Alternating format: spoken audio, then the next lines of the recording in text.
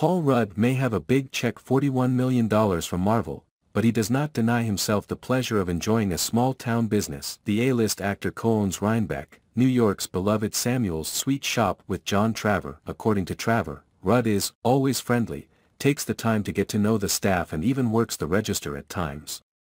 He takes time to speak to the staff and learn their names and ask them questions about their lives, and he'll talk about his life and show us pictures from the Super Bowl or tell us what's going on with his house or his dog. Traver shares about what got him into the business. A source told Us Weekly, Paul fell in love with the scenery, the community and the quiet, and doesn't plan on leaving until his kids are off to college, and maybe not even then.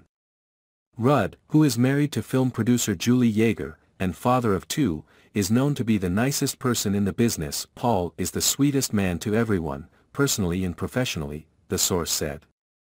He treats everyone the same, from the CEO to the person who gets him coffee. For him, kindness has always been key.